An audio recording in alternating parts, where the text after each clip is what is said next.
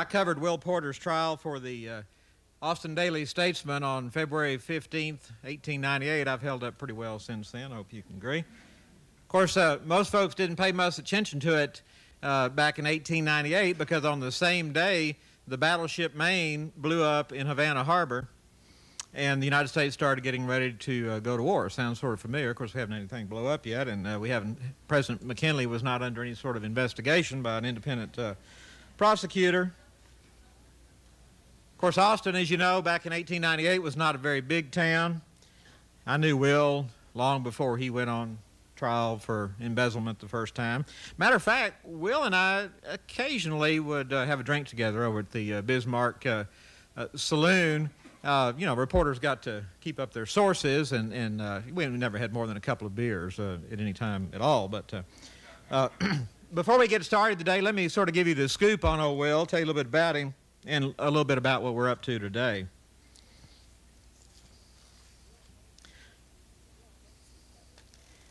Will came to Texas in 1888 from North Carolina on account of his health. A lot of people came to Texas on account of their health, but he really did. He had a bad problem with his lungs. He was 19 years old. He went to a ranch down in South Texas in LaSalle County, managed by Lee Hall, who was a former Texas Ranger. In 1884, he moved to Austin. He worked for a short time at a variety of things. He worked at a cigar store. He and I both share an affinity for cigars. He worked at a drugstore. He was a registered pharmacist from his background in North Carolina, and he dabbled in real estate. In 1887, he married one of the prettiest belles of Austin, Ethel Estes. When Hall's brother Dick got himself elected to the land office, surprise, Will got a job as a draftsman at the land office. I think, can you say political patronage? Meanwhile, in 1889, Will and Ethel had a daughter, Margaret. Shortly after he left the state payroll in 1891, Will was hired as a teller at the First National Bank here in Austin. They paid him $100 a month, which is the same thing he was getting at the General Land Office. Now, adjusted slightly for inflation, that's about what state employees still get.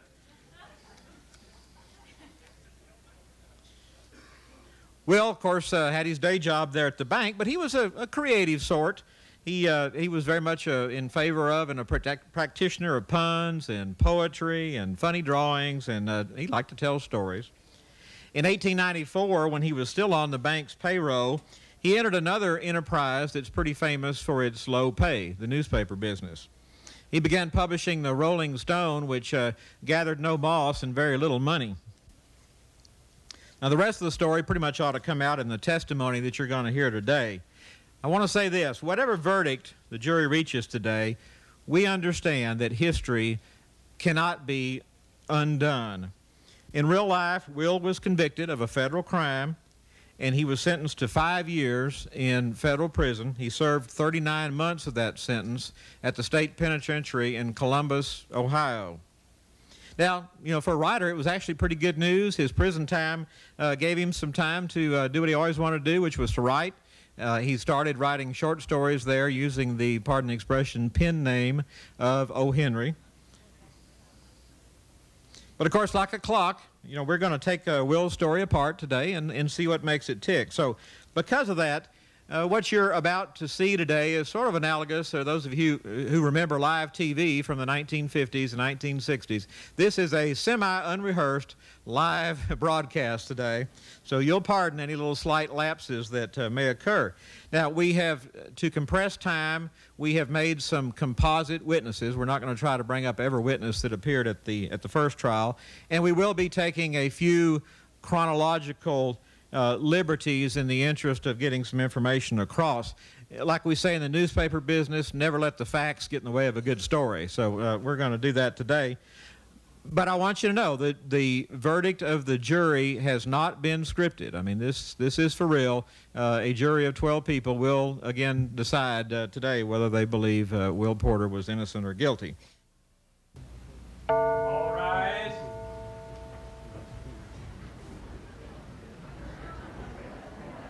Oyez, oyez, oyez. U.S. District Court for the Western District of Texas is now in session. Honorable Judge Jack Hightower now presiding. God save the United States and this honorable court. Be seated.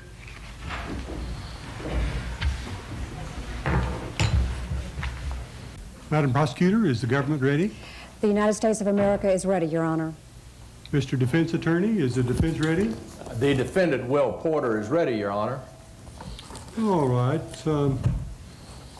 Then we'll proceed. Madam Prosecutor, do you have an opening statement? May I proceed, Your Honor? May it please the court. May it please the ladies and gentlemen of the jury. My name is Jan Patterson, and it is my honor to represent the United States of America in this proceeding today. Over 10 years ago, a young man came to our fair city, Austin, Texas, from North Carolina. He was a young, eligible bachelor. The story you will hear today is how those years left their mark on the young man and brought him here today before you in disgrace. You will hear proof of that man's journey from Austin to North Carolina and from joy and love to sorrow and humiliation. The defendant before you today is Will Porter, sitting right here, and his crime is that of embezzlement. He stole from the bank that employed him. Now, the evidence is clear that he took money from customers of the bank and failed to credit their accounts. No one will be able to tell you exactly what he did with the money, but we have some suspicions about that. You will hear evidence about his motives. Now, you will hear about how the high life of Austin seduced the defendant. Like many of our young men, often who traveled with Will Porter, Mr. Porter spent money, often not his own money, on gambling, booze, and women. Even after he married, they played faro, chuck-a-luck, keno, stud poker, and roulette at places such as Ben Marshall's or Bill Perkins, often late into the night. And they drank and they ate on credit and money that was not theirs. And Will Porter incurred large debts. They danced at Turner Hall until their collars wilted. Now, Will Porter married, but he continued to borrow from his friends, and he continued to borrow from his father-in-law. And you will hear evidence about how they gave him that money and about how he lived a life of debt. You will also hear about how Will Porter drifted from job to job. He started off in North Carolina as a pharmacist.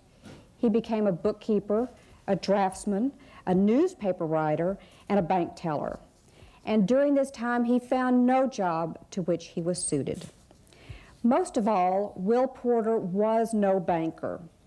As a teller, he had entered upon a career that he was not suited to, that he had neither the skills nor the temperament. He had to receive deposits, cash checks and drafts, and keep books on the side. Now, how do we know that Will Porter is guilty? First of all, you will hear evidence from the bank examiner who discovered over 50 instances of missing funds. Second, we know that Will Porter quit his job a month after the irregularities were discovered. Third, you will hear that Will Porter himself acknowledged the theft. He offered to borrow more money from his father-in-law to pay back those debts. And finally, when indicted, what did Will Porter do? He did not show up for trial. He fled to Honduras. Now, we all know that a guilty man will stand up and speak his innocence, but this man, Will Porter, fled to Honduras, where there is no extradition treaty. Now, if you listen and observe these witnesses carefully and examine the motives that they might have to testify, the government is confident that you will find this defendant guilty beyond a reasonable doubt. Thank you, ladies and gentlemen. Mr. Defense Attorney, do you have an opening statement? I do, Your Honor. May it please the court. Ladies and gentlemen of the jury, I am pleased to stand here for my friend, Will Porter, who is so wrongfully accused by the government by an overzealous bank examiner who is out to make an example of a Texas bank for all the banks in this great state of ours, even if it means ruining the life of an innocent man. Now, some of you know Will because he's lived among us in our community for most of the last 14 years. You customers of the First National Bank will recall Will as that friendly teller, and many of us have enjoyed his columns, his drawings and political cartoons in his weekly newspaper, The Rolling Stone, and now more recently, for those of you who subscribe to or have occasion to pick up and see a copy of the Houston Post, he's now a widely read and nationally promising columnist and political cartoonist for that Houston newspaper. He married into the Pete and Mary Jane Roach family when a little over 10 years ago he wed their daughter Ethel in the West 6th Street home of Dr. Richmond Kelly Smoot, their pastor at the First Southern Presbyterian Church. And now, a little over 6 months ago, he lost his beloved Ethel after her lengthy bout with tuberculosis. He is left with raising his young 8-year-old daughter, Margaret, and he is standing here so wrongfully accused by this federal government and this federal bank examiner. We have enjoyed Will's humor, his drawings, his music, both in the church choirs of the First Southern Presbyterian Church and in St. David's Episcopal Church, and in productions at the Malay Opera House and other venues about town. He has made our lives here in Austin a little better. While Will may have enjoyed a good time with his friends and may have been a lot of things to a lot of people, no one will say he is dishonest. Now he stands before you accused of this zealous bank examiner of embezzling money from a bank he hasn't even worked for in over 3 years. A bank we all know as having very loose banking practices, but as we all know, not one depositor has ever lost a penny in that bank. The evidence in this case will show, we believe, one, that the reason Will is on trial is because he was the only bank officer at the bank that was bonded. That means simply that the bank had a piece of paper from an insurance company saying they would pay the bank money if the bank could ever prove that the bonded employee took any of the bank's money. Two, that this federal bank examiner was out to make an example of this bank for all other banks in Texas, and Will just happened to be the most handy scapegoat to blame for all these questionable banking practices. One, because he was bonded, and that he was bonded because he happened to serve in the position of being a teller. He's the scapegoat because he wasn't well-to-do. He wasn't a big civic leader like the Breckenridge brothers. You know, the hospital down here is named after him. Or Mr. Hamilton, the vice president of the bank. He's here as a scapegoat because, most of all, because he hasn't even been in town in these last, well, he has been in town for this last year, but while all this stuff was going on, he was working in Houston for the Houston Post to try and support his family. What an easier target, and I say shame on the government.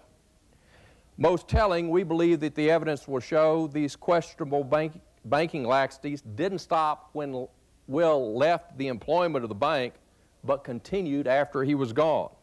Yet Will is on trial here, not Tom Breckenridge, not Bob Breckenridge, not Frank Hamilton, the president, the cashier, and the vice president, all of his superiors at the bank.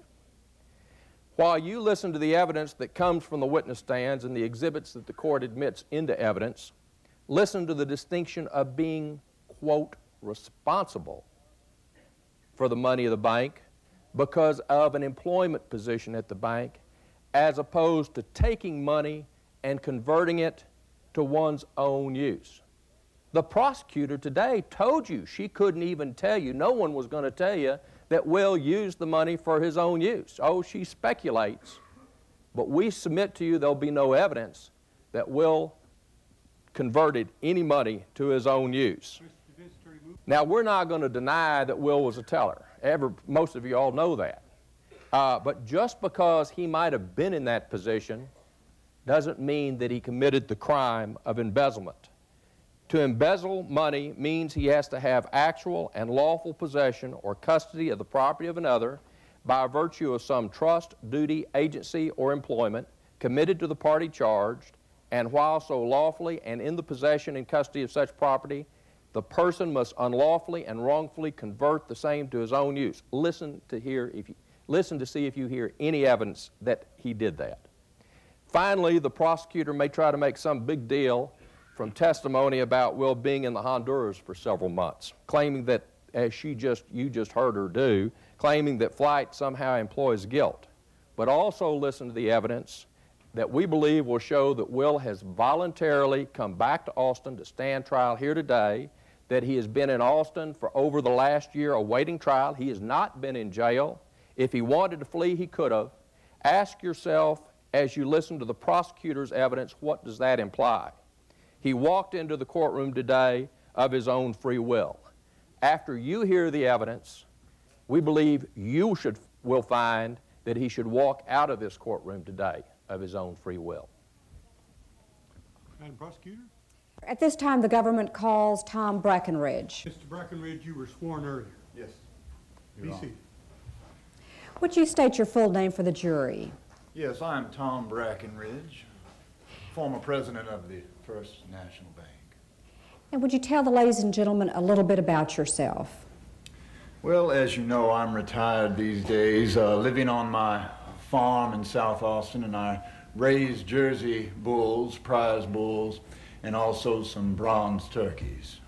I do volunteer my time in with the Confederate Home, and spend a lot of time volunteering around the community, dabbling in local politics and things like that, yes. And did you actually serve the Confederacy, sir? Yes, I was a colonel in the Confederate Army. And was the First National Bank family owned? Yes, the First National Bank was purchased in 1891 by my brothers Bob and George and I. And tell the ladies and gentlemen of the jury how you ran your bank. We worked together, and of course, Bob was the real businessman of the bank. He had owned the bank in San Antonio for quite some years. And often, if someone needed to borrow some money from the bank, they would come to the bank and we offer them a credit slip, and then write that credit slip down that day or possibly the next day and lend them money. That was a frequent practice of the bank. And were those standard practices of the day? Oh yes, standard practices in all banks of Texas. And did you run your bank in a good and correct manner, Mr. Breckenridge? Oh yes, we think so. And did there come a time when you met the defendant, Will Porter? Yes, Will came to work for the bank in '91. Do you see Will Porter in the courtroom today? Yes, he's this gentleman right here on the right. Okay. Could you describe him for the jury? He's this gentleman sitting at the defense table with the bearded man there, leaning back in his chair with the coat and vest on. And how did Mr. Porter come to be employed by you, sir? Well, Mr. Porter came to our bank and needed a job as a clerk. And he had held several different positions, several different jobs throughout Austin, and we decided to give him a try. He seemed a nice enough young man. And did there come a time when you learned that Mr. Porter had some financial difficulties? Well, yes. I believe it was '93, Mr. Porter started a newspaper called the Rolling Stone. And although it was a literary success in the ongoing, it came to be quite a financial burden for him, I believe. And I know that he did spend a lot of money publishing that paper. Also, Will was prone to the high life around here at Austin's. I'd seen him on occasion at Schultz's garden. Objection, Your Honor. Objection sustained. And what did you learn about his lifestyle? Well, I learned that Mr. Porter did enjoy the drink a bit, and he did like to gamble and play cards. And he was, I would say, a ladies' man, if you will. And did this continue even after he married? Well, he was not a ladies' man after he married, I don't believe that, but he did like to, he did still enjoy gambling, yes, and drinking and eating at some of our finer restaurants. And here. generally the high life, sir, is that Yes. right?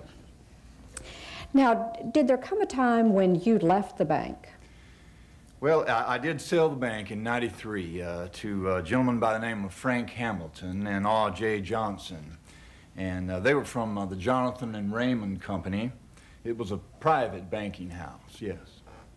And were there any particular problems that you had with the bank, Mr. Breckenridge? At the time that it was sold? Yes, sir. No, I had just decided at that time that my interests lie elsewhere. I wanted to devote more time to community, and the volunteering that I was doing came to be a priority for me, yes. And you stayed on with the bank, did you not? Well, I was a minority stockholder, only owned 10 shares out of the 1,000 shares of the bank, and I stayed on as president for a short time. Yes, I did, until Mr. Johnson replaced me. And did the bank have some problems at that time? Yes, after I had resigned as president, there were a few problems with the bank. And what were those problems, sir? Well, let's see.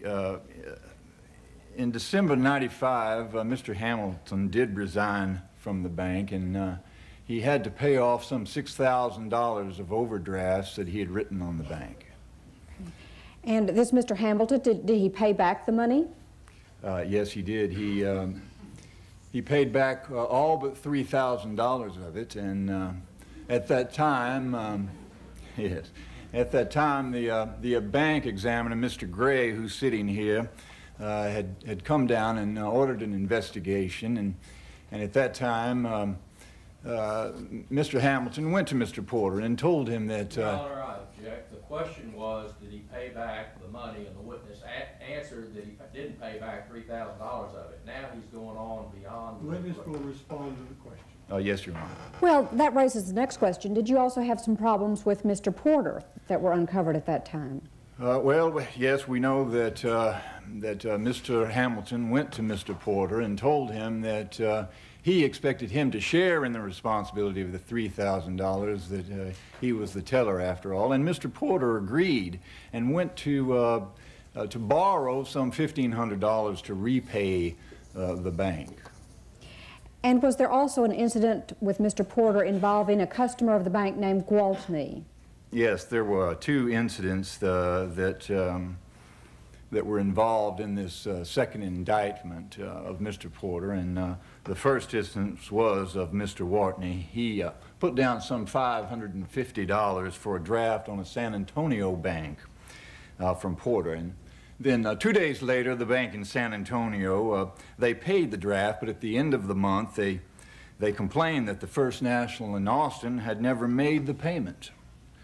And at the trial, the auditor testified that the San Antonio bank, until they complained about it, there was no record of the transaction, and the error was corrected by my brother Bob. And that was Mr. Porter's responsibility, was it not? Yes, it was. It was Mr. Porter's responsibility as teller of the bank. Was there another episode involving a credit slip? Yes, there was. 4 days later, there was a credit slip that was sent by Porter in his handwriting to a bank in Waco. At the end of the month, the Waco bank complained that they had not been credited with, I believe it was $299.60, although they had Porter's credit slip and the signed letter. Again, Bob intervened and wrote the bank in Waco and made good on the slip. And was that credit slip in Porter's handwriting? Yes, it was. Some people at the bank had testified that the handwriting was of Will Porter's. And had he failed to follow the proper procedure, Mr. Breckenridge? Yes, our procedure at the bank is usually to post the entry in the bank books that day for any credit slips, or at least the following day. Sometimes that happens, we forget and do it the next day, but on this occasion it was never posted at all. Now, defense counsel has made much of the fact that none of the customers ever lost money. Isn't that because you made good on Mr. Porter's thefts, Mr. Breckenridge? Well, that's correct. Every time that there was some kind of credit slip issued and an error made, and I believe there was some 50-odd times that indeed did happen, the bank always made good on those, yes. So no customer ever lost money? No one ever lost any money. Now, apart from Mr. Hamilton's indiscretions and Mr. Porter's thefts, was the bank generally well run? Counsel will refrain from comments on the weight of the evidence. Apart from the incidents involving Mr. Porter and the incidents involving Mr. Hamilton, was the bank generally well run? Yes, I would say it would be. I have no further questions. You have redirect, counsel. I do, Your Honor. I'm kind of confused as to what to call you. You said you were a colonel in the Confederate Army? That's correct. But your name is Major Tom Brackenridge? That's correct. Demoted, huh? Well, you see what happened in the war, don't you? No, Major Brackenridge, I don't. Now let's go back and talk about some of this testimony that you've just given. Bob Brackenridge, who you've spoken so highly of, who's he? He's my brother. Yes, sir, he is. And you've had other family members that have worked in that bank, haven't you? That's correct. In fact, your nephew, Mr. J.N. Thornton, worked in that bank. That's Bob's nephew. That's not my nephew. Thank you. If it's Bob's nephew and you and Bob are brothers, isn't it your nephew too? No, it was not. It was a nephew on his... on his wife's side? That's correct. correct. I stand corrected. Thank you.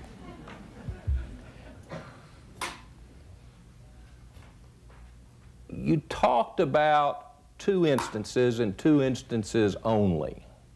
One of Mr. Gwartner, was that his name? Yes, it was.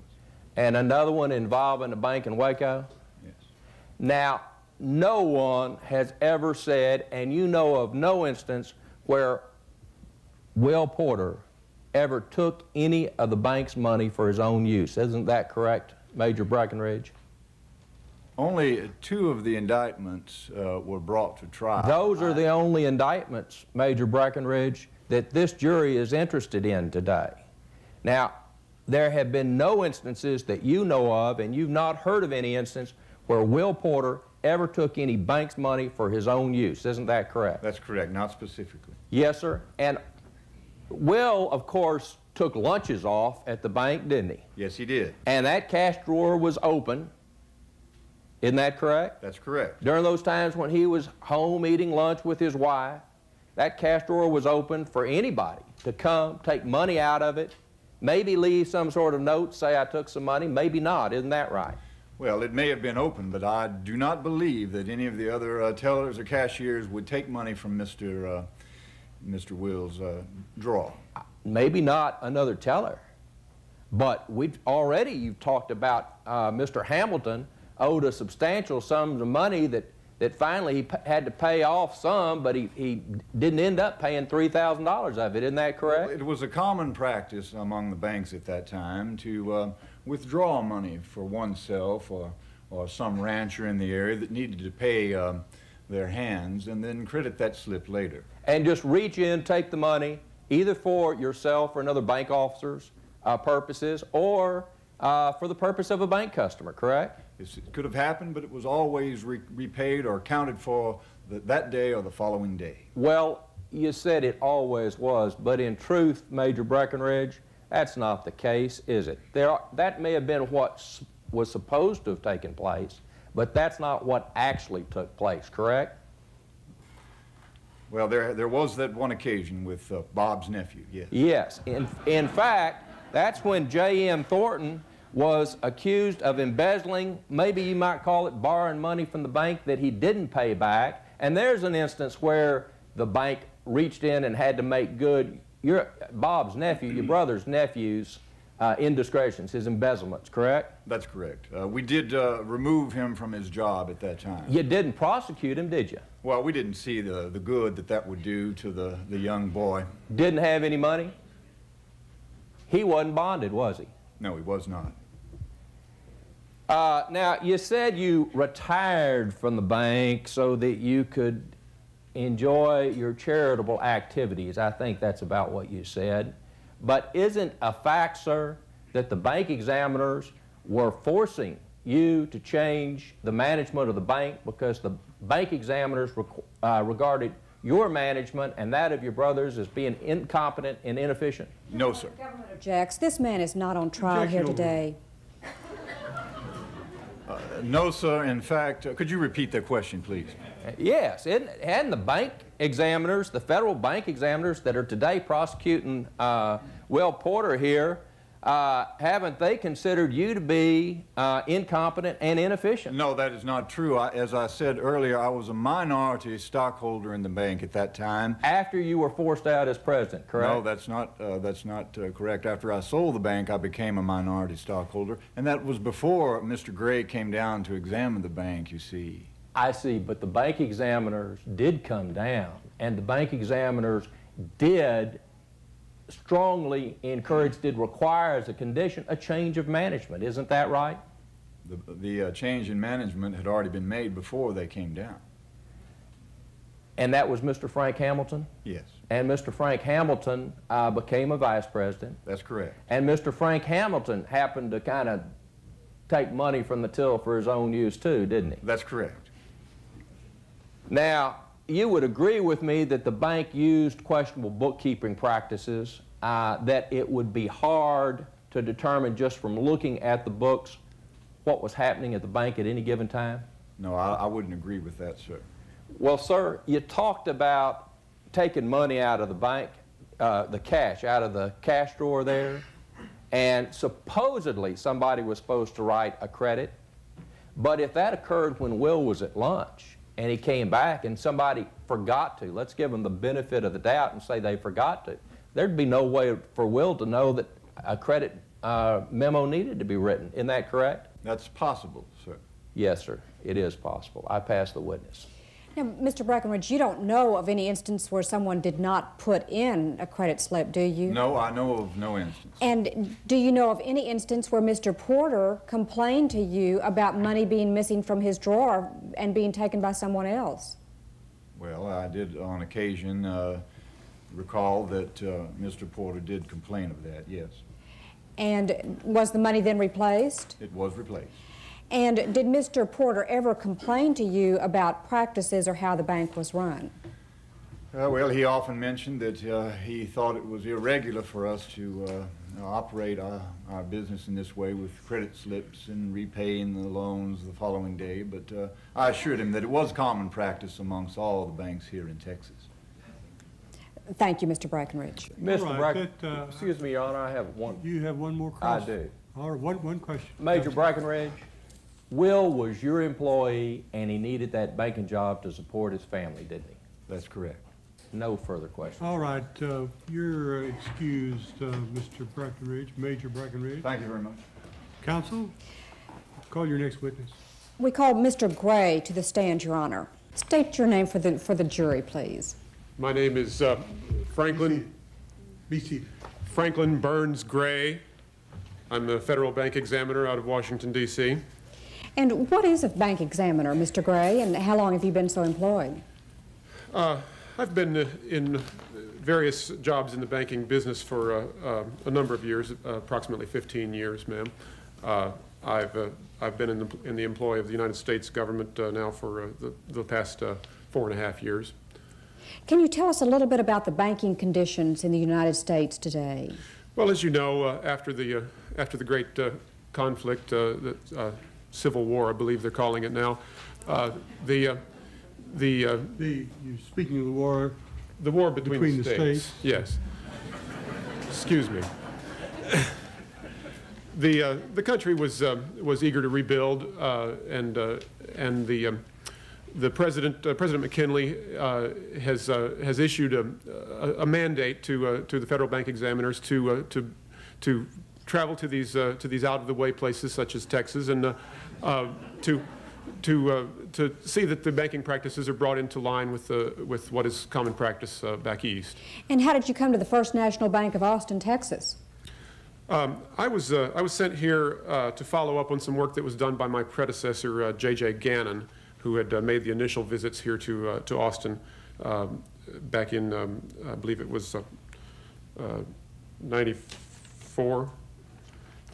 And what did you and Mr. Gannon discover when you came to the First National Bank? Well, he had made several visits to the bank, and on his first trip, he felt that after meeting the Breckenridge brothers that they were highly unsuited to the banking business. They'd both been set up in the bank here in Austin by their brother in San Antonio, who was a prosperous, well-liked banker there in San Antonio, George Breckenridge.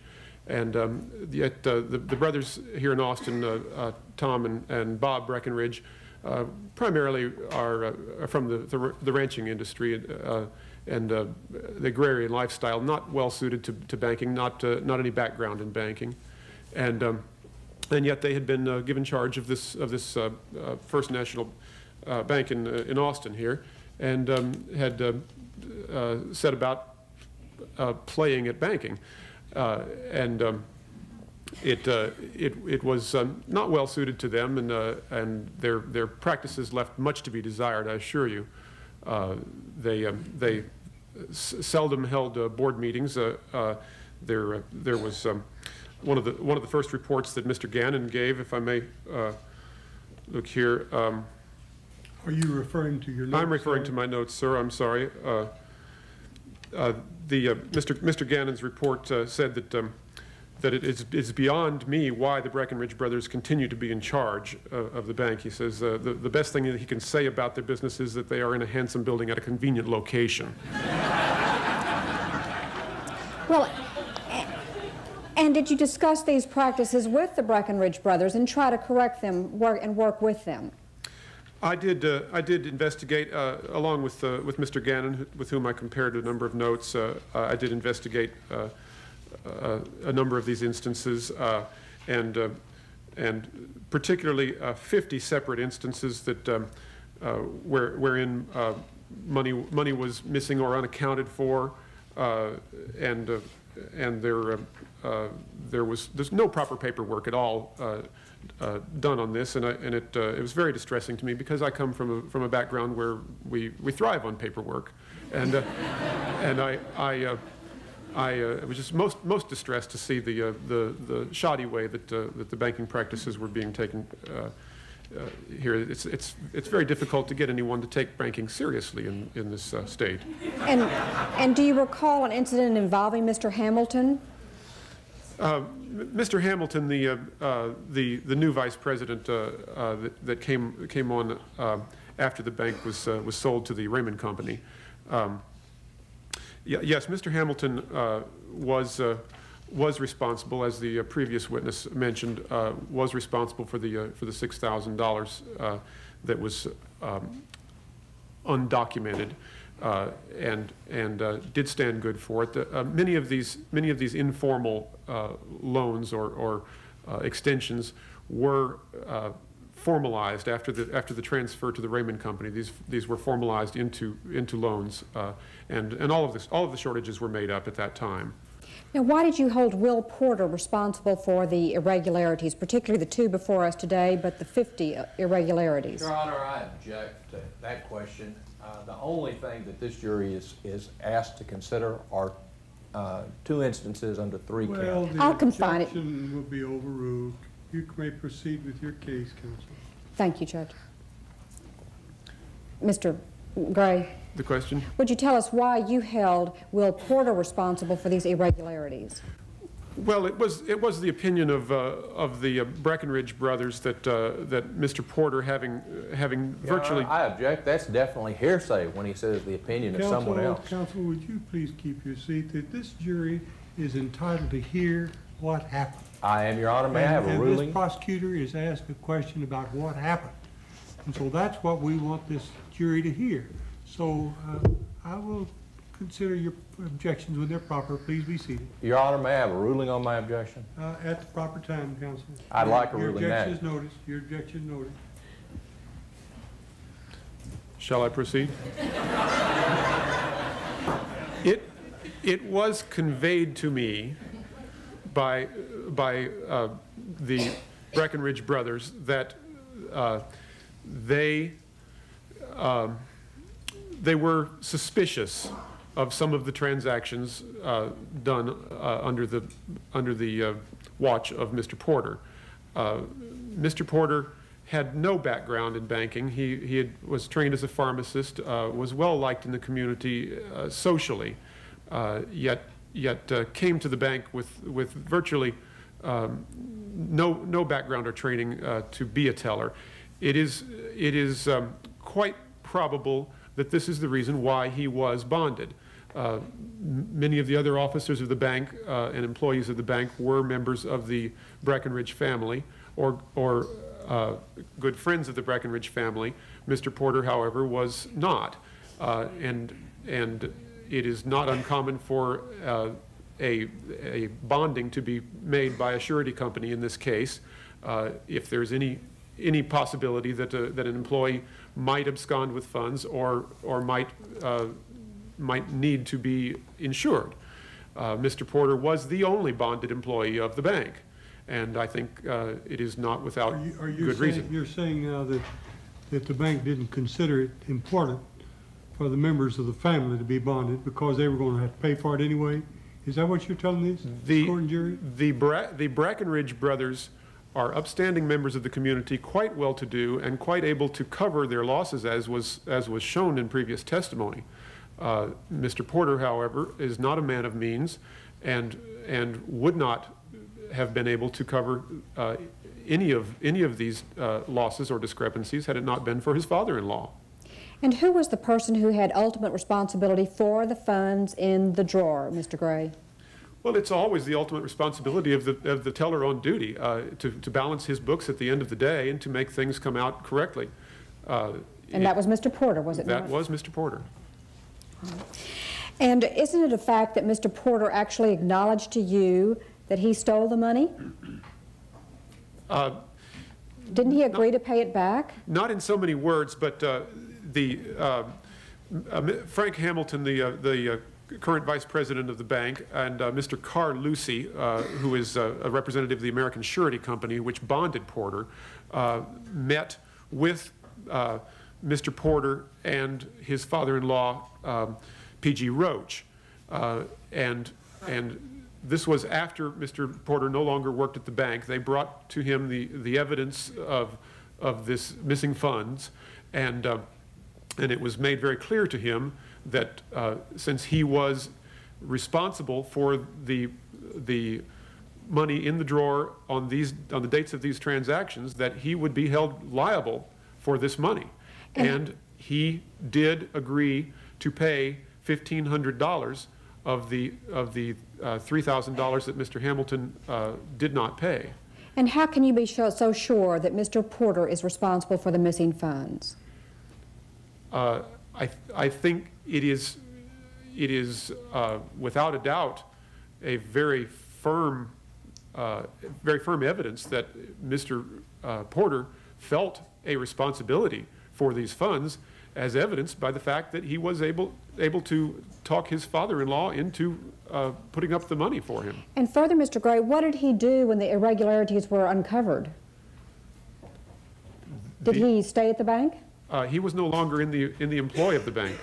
Isn't it a fact that he resigned from the bank 30 days after about a month after the irregularities were uncovered? Leading, Your Honor. Just refreshing the witness's recollections, Your Honor. The objection's overruled. To the best of my recollection, I believe he had resigned the bank earlier. Okay. And what did he do when he learned about the indictment? Did he show up for trial, or where did he go? Well, it was an unfortunate set of circumstances that led to the indictment. The original indictment was. In the original indictment, Porter was no billed.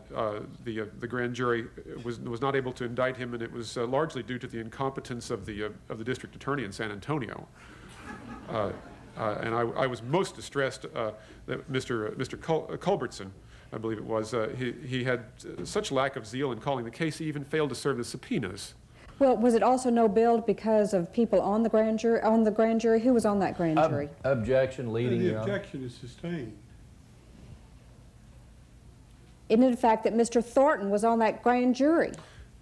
Yes, Mr. Thornton, the nephew of Bob Breckenridge, was the foreman of that grand jury. And there was a time when he was indicted again, is that right, by the next grand jury? Yes, eventually the next grand jury was able to indict him, and they did indict him for the originally for the 50 different occasions on a sum totaling $5,654.20. And did he show up for trial, Mr. Gray? He was working in Houston at the Houston Post at the time, and was informed that he would have to return to Austin to stand trial for that. Your Honor, I object to non-responsiveness of the answer. The question is, did he show up at trial? The witness has gone on. The witness will respond to the question as asked. Mr. Porter left Houston with the intention of coming to Austin to stand trial. It was the impression that he gave the people in Houston, and it was the impression of the people in Austin that he was returning to Austin. He did not, however, He did arrive not show in Austin. up. Where did he go? I believe evidence has shown that he did spend approximately 6 months in Honduras. Okay. Isn't it a fact, Mr. Gray, that Mr. Porter fled to Honduras to avoid trial?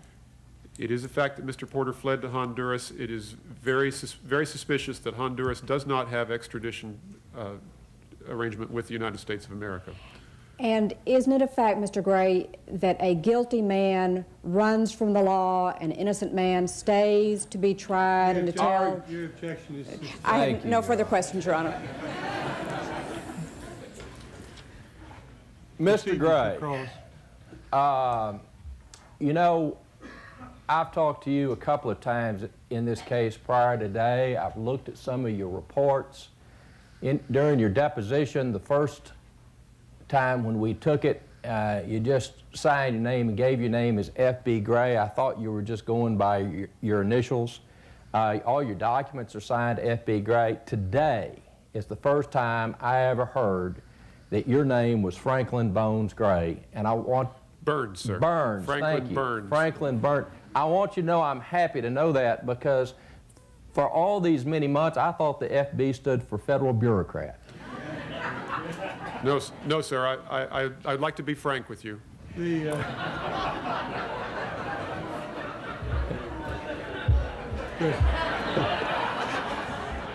Your Honor, I'd like to leave my initial question about his name and go on to my next one, if I could. Please proceed. Please proceed. Mr. Gray, Will Porter left the bank, the employment of the bank, in October of 1994. Isn't that correct? That is correct, sir. All right. I can't reach over there. Counselor, was it 1994? I'm sorry, 1894. Excuse me.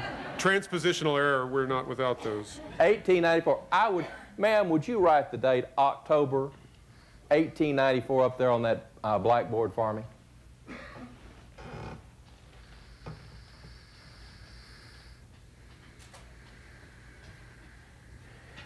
Now, after October of 1894, Will Porter wasn't at the bank, was he, to your knowledge? That's correct. And yet, your examination of the bank and yours and Mr. Gannon's examination found discrepancies in that bank and the banking practices well into 1895. Isn't that correct? That is correct. The troubles at the bank were not due to Mr. Porter. Mr. Porter did not create the problems at the bank. Exactly. You just feel he was responsible because he was a teller. Mr. Porter was responsible. As teller of the bank, it's been established that he is responsible for the money that's in the till at his shift. Yes, sir. But that's a question of responsibility. That doesn't actually mean Will Porter took any money out of that till, does it? No, sir, it does not. And isn't it true, Mr. Gray, that the only reason you have pressed so hard for a conviction of my client, Will Porter, is because he was the only bonded employee at the First National Bank? Well, Mr. Carlucci of the American Surety Company did indicate to the Breckenridge brothers that no money would be paid on the bond unless it could be proven or unless indictment could be made against Mr. Porter. And you've urged it so strenuously all these many months, all these years, for that reason. Isn't that correct, Mr. Gray? It is my job, sir, to ferret out and discover irregularities in the banking process. And what I've found, I will not apologize for. Oh, I'm sure you wouldn't, Mr. Gray. But my question is you're here because Will Porter was the only bonded employee at the First National Bank, correct? I am here because irregularities have been discovered in the banking practices of this bank, sir. And you have felt compelled to go against Will Porter because he was bonded. It is the determination of the investigator that Mr. Porter is the responsible party. And he is the only bonded employee, or was the only Yes, sir, bonded he employee, is. correct? Yes, sir, he is. Now, isn't it true that your boss in Washington, the comptroller of the currency, has taken a public position that because of the financial hard times that the country has been going through, that he wants you and all the other federal bank examiners to clean up the lax banking practices throughout the state of Texas? Objection relevant, Your Honor. Objection sustained. You're on somewhat of a crusade here, aren't you, Mr. Gray? Objection, Your Honor. He's hounding this witness. The prosecutor, the court has been tolerant with counsel on both sides. Now, it's important that we get this issue submitted to this jury. So please be careful in refrain from making frivolous objections. Please proceed. Would you answer the question, sir? As to whether or not I'm on a crusade? Yes, sir. I'm doing my job, sir. I'm in the employ of the United States of America. I am under orders of President McKinley to straighten out the corrupt banking practices where I am able to locate them. I carry no vendetta against anyone personally, and I'm doing my job as I see it. And in doing your job, you're doing your job very zealously, aren't you? I like to think that I bring a measure of energy to everything that I do, sir, and I like to think that I receive a measure of satisfaction.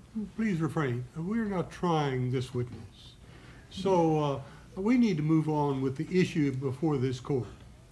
Thank you, Your Honor. Your argument, Mr. Gray, is essentially, well, we found a lot of irregularities in the bank. Mr. Porter was the teller. If Mr. Porter wasn't responsible, somebody had to be responsible. Isn't that correct? Well, certainly someone has to be responsible, sir. It's mathematics. It's purely mathematics. The money needs to balance at the end of the day. It needs to balance at the end of the month and at the end of the year. And if it doesn't, someone is responsible. Yes, sir, and those other possibilities might be Tom Brackenridge, his brother Bob Brackenridge, Vice President Frank Hamilton. Isn't that correct? There is no doubt that there were many irregularities done in banking practice in this bank, sir, and I believe it has been shown that all of these shortages were accounted for and made up for in all cases but this. And this instance was a shortage that was attributed to Frank Hamilton. $6,000, he paid $3,000, and then you came looking for Will Porter because he was bonded to try to make up the difference. Isn't that right?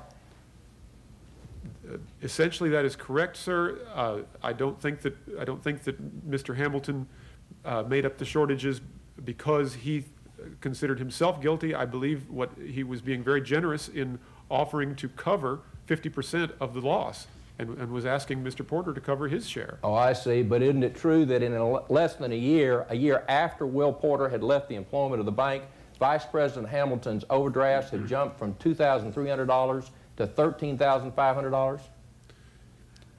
Yes, sir, I believe that is correct. And isn't it also true that cashier Bob Brackenridge overdrafts after Will Porter left the bank had risen from $2,000 to $10,300? I believe that is correct. I have not given this bank a clean bill of health, sir.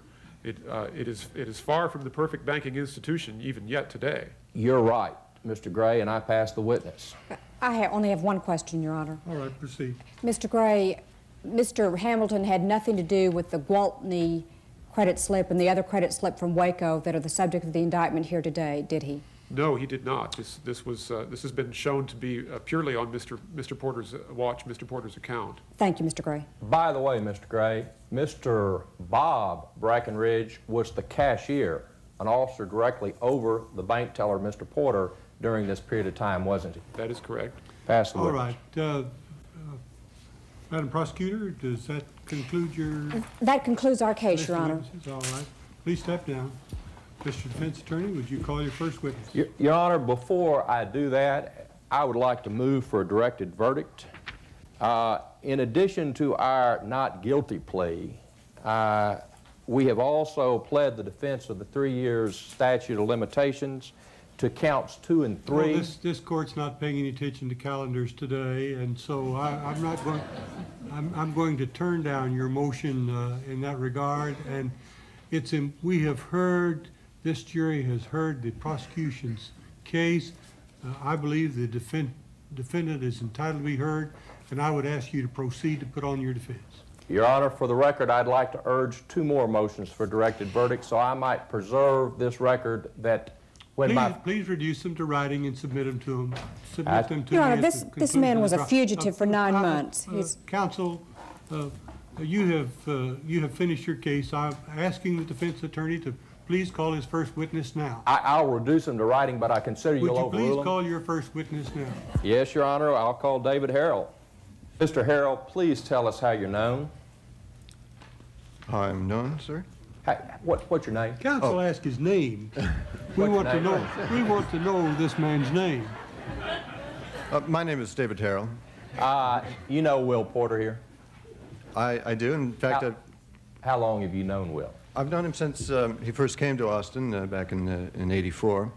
He had been staying with Dick Hall in a ranch south of San Antonio for almost 2 years by that time. And but Dick Hall had given up the ranching business and moved up to Austin, and Will Porter came with him, and he introduced Porter to my father, Joe Harrell. They were all from North Carolina originally, and Will was from a respectable family there, and so we took to him right away, and so did my father. There were 4 of us brothers, and housing was hard to come by then. A lot of people were coming to Austin right around that time. In fact, it was a pretty exciting place to be, and it was hard to get room and board. So my father said, well, there are 4 brothers here, let's let it be 5, and invited him to stay as long as he liked. And he was like a brother to me. We liked him quite a bit. In fact, he shared a room with me, and we sort of grew into our 20s together. Did he, while you and he were living in your parents' home, did he seek employment? He did. He had worked as a druggist in North Carolina, and he sent for and got a recommendation from his previous employers. Do you have that recommendation today with you? I did bring a copy of that. Would you read it to us? It's from Porter and Dalton, dealers in drugs, Greensboro, North Carolina. Quite a respectable firm there in North Carolina, I hear. May 26, 1884. It says, to whom it may concern, we've known the bearer, Mr. W.S. Porter, intimately, both as druggist and citizen. His character was above reproach, and as a druggist, we invariably found him careful, painstaking, and accurate. We feel that he will acceptably fill any position he's willing to accept. Now, it's signed by Dr. Cheek, Dr. Logan, Dr. Beal, and Dr. Hall, who was the ex-president of the Medical Association of North Carolina. So obviously he came well recommended, and he did get a job at the Morley's drugstore here in town. After he went to work as a pharmacist at Morley Brothers Drugstore, did he ever work in your dad's cigar store? He did from time to time. I got paid a little from that, but of course my father never charged him any rent, and so it was kind of he would help out in the drugstore. And what other employment has he had while he's been here in Austin? He did go to work at the Maddox Brothers real estate firm. They were friends of ours, and there he learned bookkeeping. And after that, what did he do? Well, then he went to work at the First National Bank. Or, no, I mean, then he got married, and at that time he went to work at the General Land Office. Now, Dick Hall had by that time gone into politics, and he'd become the land commissioner of Texas. So. And then when Mr. Hall lost the office of land commissioner, or I think he ran for governor, he went to work for the First National Bank? That's correct. What did you and Will do in your leisure time when Will was not working? Well, Austin was an exciting place at that time. There's a lot of amateur theatricals, a lot of music of various kinds going on. Will was a particularly talented and very likable young man. He played guitar, and he also was a cartoonist. He was always sketching and drawing, making little caricatures. That you know, impressed us all. He was, like I say, a very likable guy and a very witty guy and fun to have around. He was never pushy or boisterous, though. He was always respectful and fairly soft-spoken. You mentioned his marriage. He married Athol Estes. That's correct. That's Pete, Mary Jane Roach's daughter. That's right. And after his marriage, tell us what kind of family man you observed Will as being. Well, he was a very devoted father, and always took time to play with Margaret and joke and tell stories with her. He liked to draw cartoons again. He would draw Valentines for her, and I would say that he had quite a nice relationship with his daughter. Now, he didn't have any family money like many of us did, and he had to work quite hard at the bank, you know, to keep the family going. And also, he was hoping to go on into writing, so he worked long hours at the newspaper. Yes, sir. Let me ask you about that. The prosecutor in her opening statement made a big deal about Will's needing money. Is there something that ever made you think Will would ever do anything dishonest or illegal to get that money? Absolutely not. He was certainly a trustworthy young man from a good family, and never gave me any indication that he would do anything dishonest. And after his marriage, did Mr. and Mrs. Roach support Will in his activities? They did. They always remained strong supporters of Do you know of any instance where Will needed money that he could not go to the Roaches and they would loan him the money he needed? As far as I know, they were forthcoming at every request he made. Yes, they didn't turn him away. What's your understanding of the reputation for the First National Bank here in Austin? Well, we always thought of it as a rancher's bank. Now, of course, that was a period of, they were coming off a period of boom times in cattle, and the ranchers had a good deal of money, and so it was frankly handled quite loosely. Also, they were, the ranchers, the people who ran the bank and their customers were all ranchers, so they were known to one another and would you know, pass money pretty freely amongst themselves. For instance, if somebody needed to pay off his hands, he'd just give them a note and they'd go down to the bank and would be paid, and they'd work it out later. So when you say pay off his hands, are you referring to cow hands? Cow hands, yes, Your Honor. Yes. And sometimes the money was given to that cowman, that rancher, even without a note being signed. Isn't that correct? That's correct. It was on an informal basis, as among friends. Yes, sir. And by the way, Major Tom Breckenridge is a rancher today, isn't he? That's correct. 2 years ago, Will was arrested.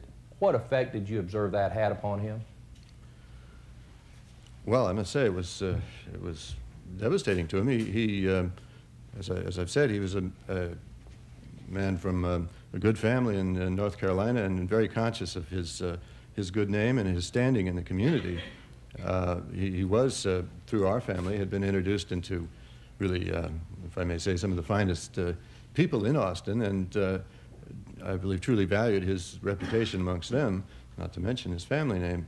So to be accused of such a thing was really difficult for him. And as a friend, would you say that Will Porter is very loyal to his friends? I've certainly found him to be so, yes. This last year before trial, Will has lived here in Austin? Some of the time he has, yes, yes. He's been out and free to go about the countryside. He's not been in jail, has he? Absolutely, no. I pass the witness. Mr. Harrell, I just have a few questions. Are you familiar with the Bismarck Cafe? Yes, I am. And was that a familiar place of recreation for you and Mr. Porter? It was popular amongst our crowd. And did you throw dice for beer there and drink there? It was the custom there, yes. And play games? Yes, ma'am. And eat caviar sandwiches? When those of us who could afford them or would treat, yes. And in fact, Mr. Porter borrowed money from you from time to time, did he not? He did borrow from time to time and, of course, repaid it. And from others, is that right? I believe so, yes. And isn't it a fact that Mr. Porter was known for being able to drink a half a gallon from a vessel without having the vessel leave his mouth? I've heard that story told. Of course, there was a lot of bragging and tall tales going on amongst that. Well, and you've seen it close to half a gallon, have you not, Mr. Harrell? I would have to say that, yes. And in fact, Mr. Porter often returned home to his poor ailing wife, Ethel, in a highly liquefied condition. Isn't that right? I must say that though he did drink, he never appeared to be particularly drunk. You might say he could hold his liquor quite well, and he was certainly never disrespectful or abusive or loud. So you're saying he could drink, isn't that right? He could drink without becoming abusive or loud. And you knew him also as a storyteller of the first class, isn't that right, Mr. Harrell? Well, of course, storytelling was popular amongst us all, and he was quite good at it. And he was one of the finest. He was. I would say his fame actually amongst our crowd rested more on his voice. He was an excellent singer. And he told stories, did he not, Mr. Harrell? As we all told stories, yes. Okay. No further questions, Your Honor. I want to ask one question. You're talking about his singing. I'm interested in his church activity. Did he sing in the church? He did. In fact, he sang in 4 different church choirs here in town. He also sang with the Hill City Quartet, which was a group of young men who were quite popular around, and impromptu. There was a lot of music at that point and amateur theatricals. But he sang in numerous situations, but the church singing was especially important to him, I thought. If I may, Your Honor. There were times, however, when he did not show up for church after the Bismarck Cafe. Isn't that right, Mr. Harrell? Well, since he was attending several different churches, I really couldn't testify to that, since he might have been at another church from the one that... Do you have any further questions, Prosecutor? No further questions, Your Honor. Any further questions? No, Your Honor. All right, you'll call your next witness. Yes, we would call Mrs. P.G. Roach. Counsel, proceed. Thank you, Your Honor. Mrs. Roach, please give us your full name. Martha Jane Roach. And how are you related to Will Porter? I'm his mother-in-law. Now, is your daughter, Will's wife, still with us? No, Ethel died last summer, just about 6 months ago. During their marriage, how did you observe Will's devotion to your daughter? Oh, he was wonderful as a husband and as a father. It's already been established that the little Margaret was just the apple of his eye, and he did all kinds of wonderful things for her. And since her mother's death, he has just been above reproach in every way. He spent time with her, and he's told her stories, and he's comforted her. Has the death of your daughter not only been very traumatic to you and Mr. Roach, but has it been devastating to Will Porter? Yes, it has. In fact, he has told me that if it were not for Margaret, that he did not have any reason to keep living. I know this is very difficult for you, Ms. Roach, but we do appreciate your cooperation in answering the question. Proceed, counsel. Thank you, Your Honor. Your husband, Pete Roach, what does he do for a living? Well, he is a grocerman and owns a small ranch out from Austin. Describe for us your and your husband's impressions of Will. Well, our first impression was kind of funny because as a part of the Hill City Quartet, Will came by serenading one night. And my husband went out and chased them away because it was midnight, and he was very disturbed to have his sleep disturbed. And Will Porter was kind of the spokesman for that group, and he said, "Oh, I'm sorry, Mr. Roach, we will never come back on your place again. And just as he left, he looked up in the window and he saw my daughter Ethel, whom he had met, and he'd already fallen in love with her. And his friends kidded him about it and said, well, it'll be pretty hard for you to pay court to Miss Estes if her stepfather won't even let you come on the place. But anyway, they made peace. And my husband admires him very much. And in fact, you and your husband have been very supportive of Will in all of his activities? Yes, we have. Have you and your husband ever denied Will any monetary support at times that he's needed that? Not any time that my husband had it. In fact, he went on his bail, $2,000. And more recently, they doubled the bail, and he doubled his bond. Did you or your husband ever question Will's willingness and ability to pay that money back if he needed to? Oh, no. Has there ever been anything in your experience that would point to anything other than innocence of Will Porter or the charges that he's accused of here today? Objection, Your Honor. This witness knows Objection's nothing overruled. about. This lady is entitled to answer that question. I have seen Will in a number of situations in which he was very quiet in accepting any kind of criticism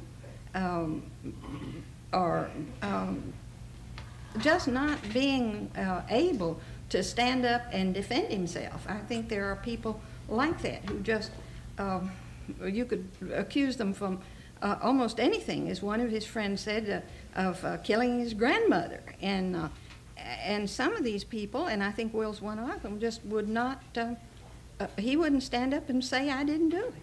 Would you say that Will avoids confrontation? I certainly would. Is that part of his nature as you've observed it? Yes. Has there been anything that Will has ever said in your presence or hearing, though, that would indicate that he ever took a position that he was anything other than innocent of the charges brought against him today? Your Honor, may I read a letter that Will wrote to me from the county jail? The court would be pleased to hear it. He said, I feel very deeply the forbearance and long-suffering kindness shown by your note, and thank you much for sending things. I'd sent a writing table and some stationery and other things to him at the jail so he could do this very thing. Right now, I want to state solemnly to you that in spite of the jury's verdict, I am absolutely innocent of any wrongdoing in that bank matter. Your Honor, I have to object. This witness can, Mr. Porter can take the stand. The objection is overruled. Please proceed. Except so far as foolishly keeping a position that I could not successfully fill. And, Your Honor, I'd like to insert here that he would sometimes come home for dinner, that's 12 o'clock meal, and rush right back to the bank because he said he didn't know what would happen to his cash box while he was gone. Anyway, he said, I care not so much for the opinion of the general public, but I would have a few of my friends still believe that there's some good in me. I wouldn't tell Margaret anything about the matter except that I'm away, for I may be able to fix matters in a little while. Thanking you again for your kindness. And I think by fix matters, he meant the appeal that he hoped to offer. Yes, thanks, Mrs. Roach. Will left the employment of the bank in October of 1894? Yes. And he was employed as a writer for the Houston Post? Before that, he was working for a short time, I believe, for himself at the Rolling Stone. And incidentally, that never did bring in a lot of money, but it never did cost him much. When he originally bought it, it cost him $250 for the printing press and everything about it. So it was not a heavy drain on his finances. I pass the witness, Your Honor. Do you have any further questions?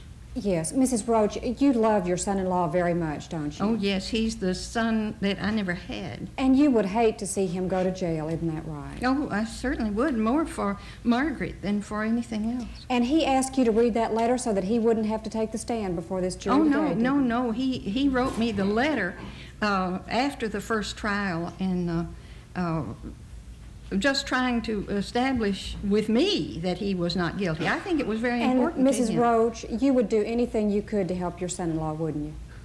Aside from lying. Okay. I have nothing further, Your Honor. We have no further questions, Your Honor. All right. Do you have any additional witnesses, Counsel? Thank Your you, Honor. Mrs. Rose. We appreciate very much. Your Honor, we would call Margaret Porter to the Well, stand. this is very unusual, but I believe under the circumstances, perhaps. Your Honor, the prosecution has to object to this, but I gather I do it for the record Your only. objections will be considered. Bailiff, would you show the young lady to the witness stand, please? This is a very unusual, but I think under the circumstances that we're entitled to hear this testimony.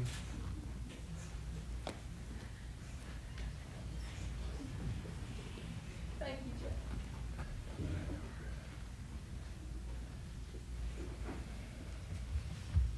Please be seated. We want to hear what you have to say. Thank you, Judge. Ms. Porter, it's customary to start off with telling the court your name My name is Margaret Porter. and your relationship with Will Porter sitting here is what? He's my papa. Where do you live now? I live in California. And what do you do for a living? I write movie scripts. Now, back in 1898, how old were you? I was 10. Now, that was at the time of your father's trial. Yes, sir. What did you know about your father after your mother died? Well, all they would tell me was that, you know, he went away, and all they would tell me was that he was a traveling salesman.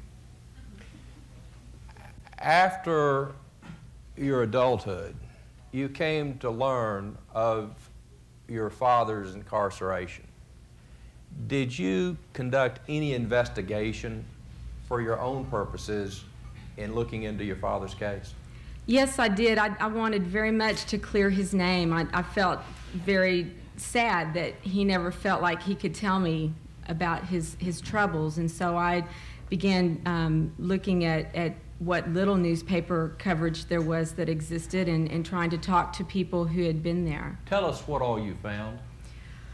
Well, I found out that the assistant prosecutor in the original case, whose name was Duval West, never looked at my father as being a criminal. He didn't think that my father had done anything wrong, and had told someone shortly before he died that he felt like my father had been used as an example to try and help clean up the banking industry in Texas. Have you found out anything else in your investigation that, about your father's case?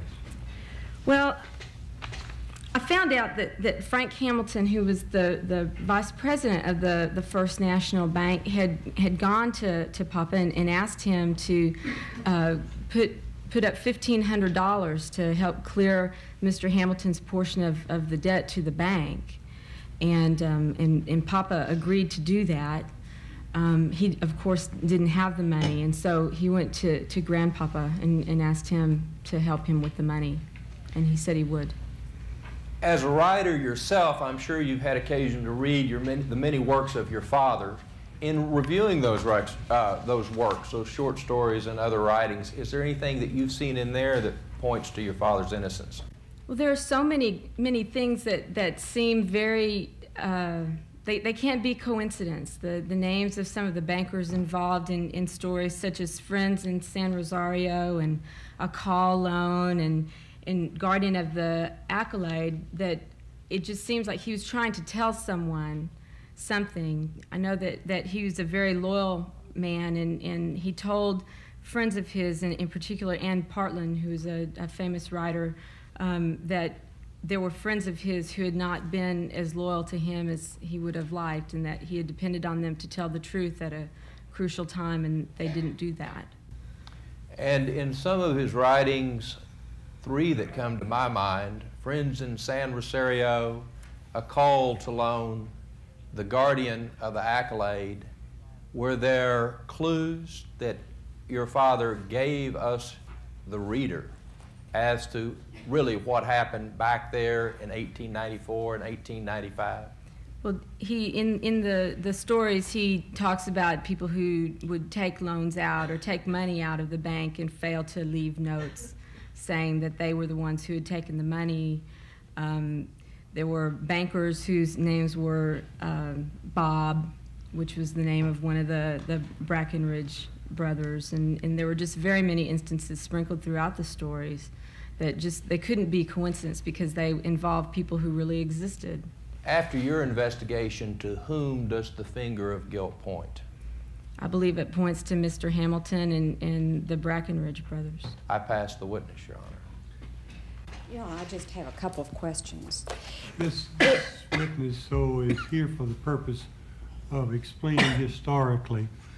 This is really not matters that the jury is considering. Would your questions add to the historical interpretation? I think it would, Your Honor, and it's directly responsive to the last passage. I have two. The first, isn't it a fact that in the Friends of San Rosario, that it wasn't the Brackenridge or Hamilton who stole the money in that story, was it? No, it wasn't. Okay. It was someone with a different name. But it wasn't Banker Bob in that story. And let me also read to you a passage. You know your father's The Roads We Take, do you not, Margaret? Yes, I do. And did he write, "It was an accident my coming west. I was walking along the road with my clothes in a bundle.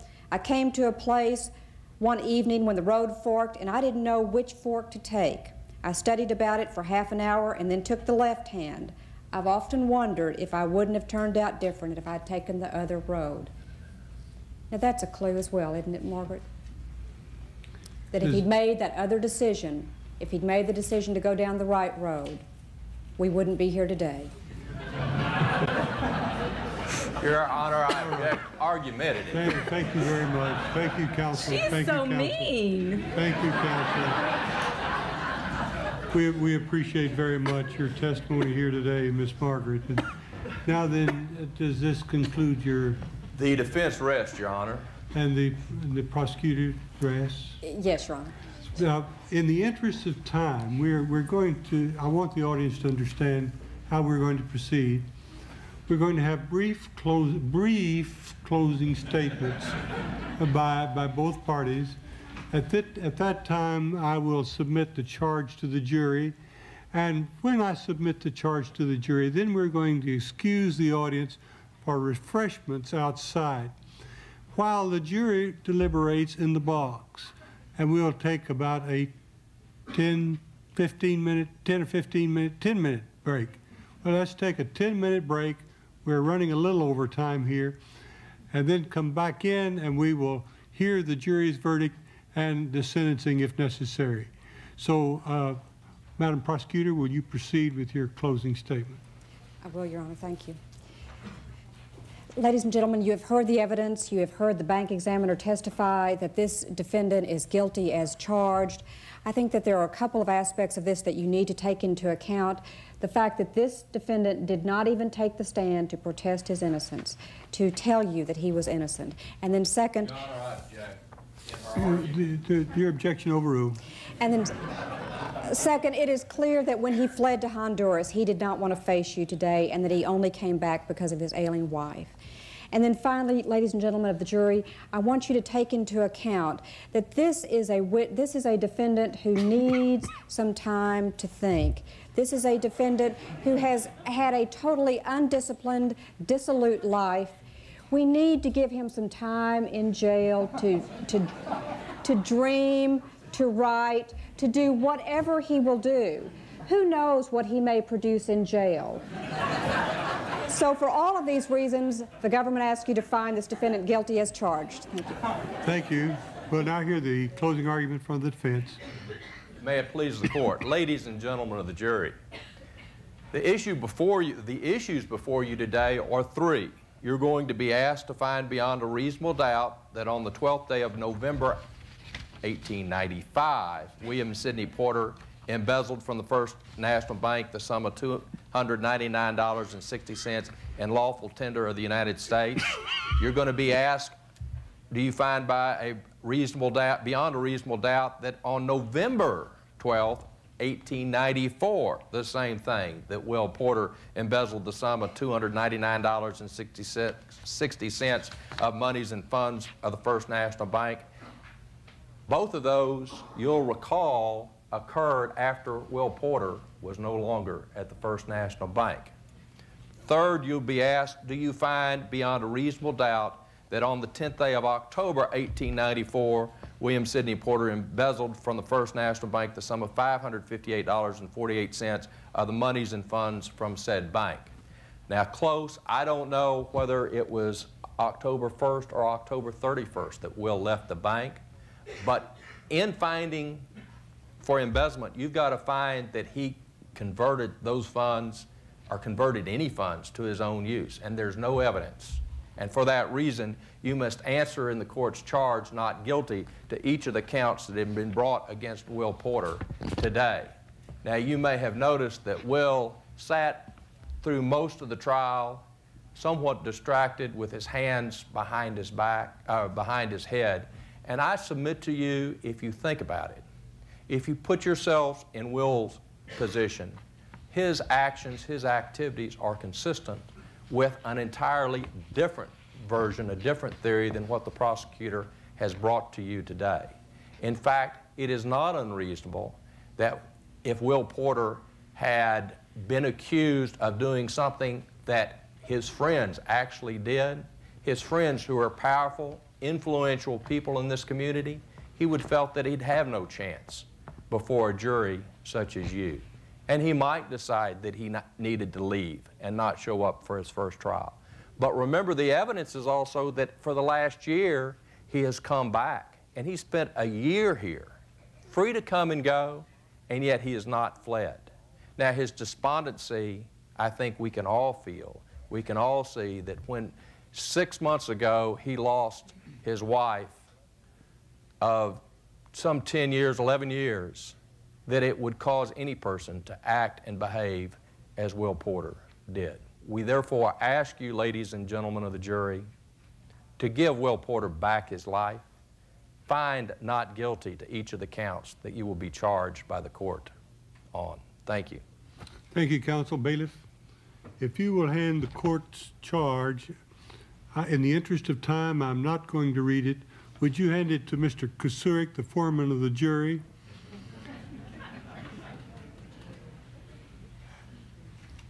And then would you please recess the court? All rise.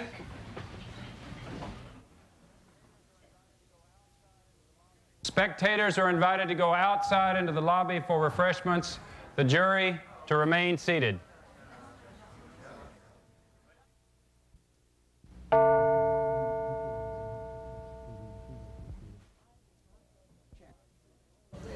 I do not think that the prosecution proved her point at all, and therefore I would move that we find William Sidney Porter not guilty. You have heard the motion being that it was felt that the prosecution had not proved the points of guilt at all, and therefore we should find the defendant not guilty. And of course, would there be a second to that? Yes, I've got a second. Now, discussion on that motion. My discussion on that point is that in part of this definition, the person must unlawfully and wrongfully convert the same to his own use. There's been no evidence that he converted any of the money to his own use. Even if the money was gone, and it was his responsibility, there was no evidence that he converted it to his own use. Yeah, but what bothers me more than anything about this whole thing is these caviar sandwiches. Now, what kind of working man is eating a caviar sandwich? I can't buy somebody out drinking. Well, his 10-year-old daughter, his 10-year-old daughter's at home. He's out drinking and eating caviar sandwiches. Yeah, you could only assume that he might have had some money there in the till when it was open or at some other time. But there were too many people that had access. That's true. Too many people had access to it. Well, we had that bank examiner's testimony. He looked at all those records. I think we got all that from the bank examiner. I think we could have a few more questions asked by the prosecution. That bank examiner had his opinion. We're entitled to listen to his opinion. Now, should you have some need to refresh your memory as to what was asked, then let me pass this around so that you can refresh your memory as to what was asked.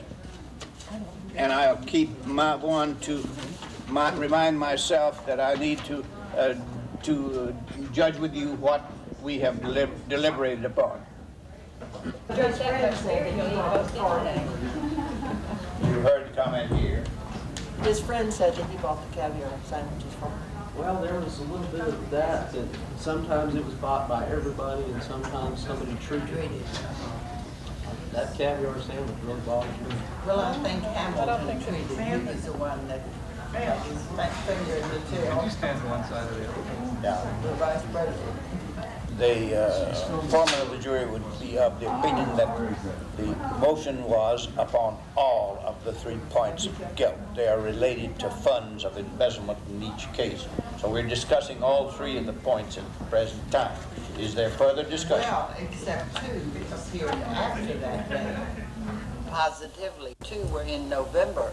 What she When, is... the 1 and 3 happened in November, the embezzlement, when he no longer worked at the bank. What she is saying is that he was not guilty under any condition for any of the funds on any of the dates. Yes, there's a question here. I wanted to add my thought to that. It certainly seems so the prosecution at no time even attempted to show conversion. Since that is in the judge's charge, we have to find not guilty, even if he ate caviar sometime. You're finding that if you didn't hear, in spite of having had caviar, we must find in that case, because there wasn't any proof of conversion, that there be a non-guilty charge. Yes. That's right. I also agree that there was just too many other hands in the pot. That certainly there's a reasonable doubt as to whether or not Mr. Porter himself was in fact the one who caused the funds to produce it. It could have been so many other people who had just as much access to it as he had. As foreman of the jury, I note that the crowd's beginning to come back in. So we have now reached a verdict. Is there any difference in the fact that we have reached a verdict? And we will be ready to report to the judge with our verdict.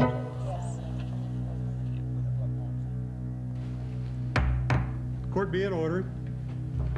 Mr. Foreman of the jury, has the jury reached a verdict? Your Honor, the jury has reached a verdict. Would you please pass in to the bailiff? As judge of this court, I'm going to read the verdict of the jury. I'm sworn to uphold the law, and the law is that the jury makes the decision on the matters of guilt or innocence.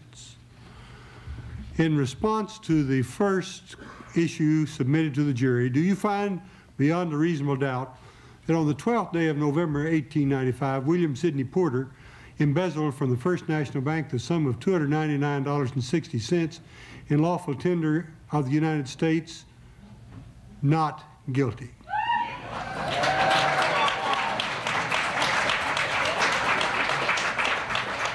And the same answer to each of the other 2 issues. Now, this court has no jurisdiction to change history. So we cannot enter what we in law call a nunc-pro-tunc judgment of now for then. If we had that jurisdiction, Mr. Porter, we would be pleased to exercise it. Well, our court has done in a couple of hours what it took 3 days to do in 1898. As you saw, Will sat through that trial, or as you heard, Will sat through that trial 100 years ago without saying a thing, just like he did this afternoon. But since we've already established that we don't mind engaging in a little bit of literary license here in this production today, we're going to end this trial with an O.Henry-like twist and let you hear from Mr. Will Porter. Will?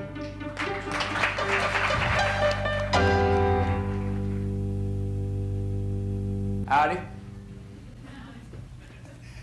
It's very fitting that you've asked me to speak up here at the end. I don't see the need to say much. I'm a writer, not a speaker. That judge needs an editor, though, doesn't he? His sentences are too long.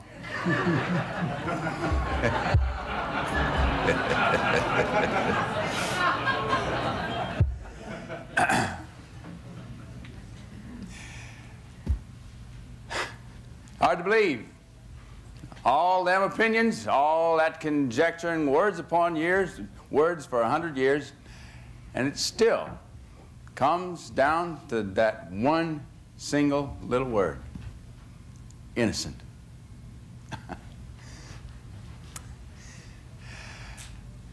How many of you know me through my stories?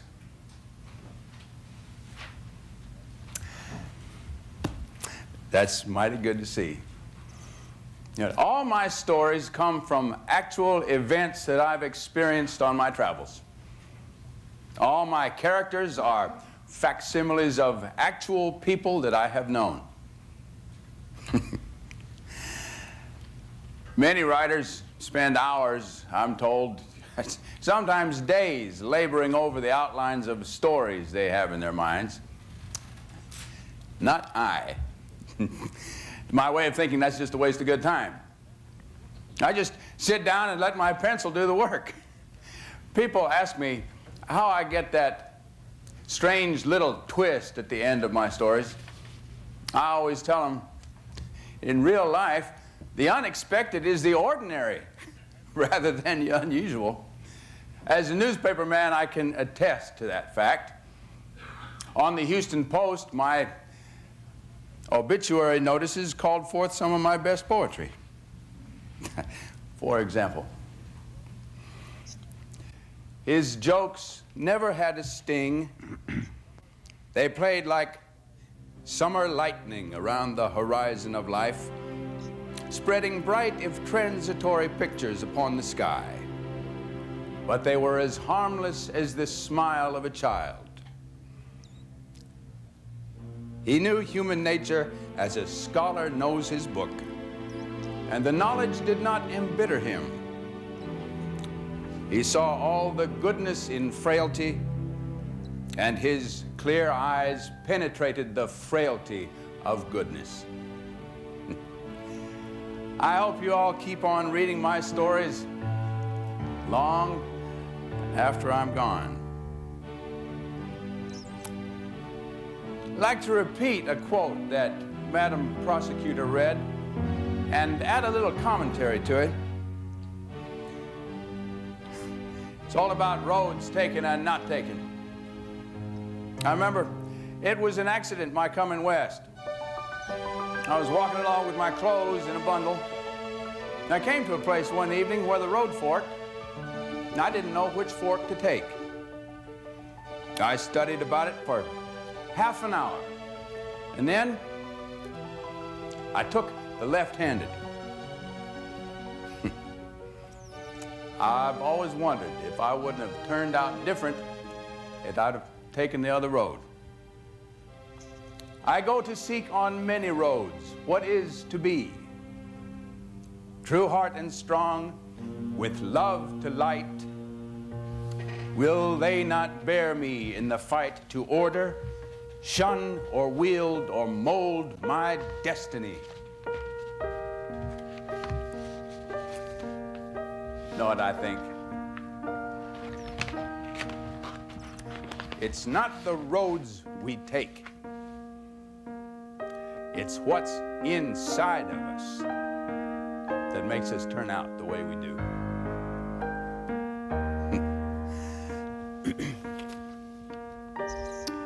Well, I hope this little historical play has set you in the way of thinking about your own lives.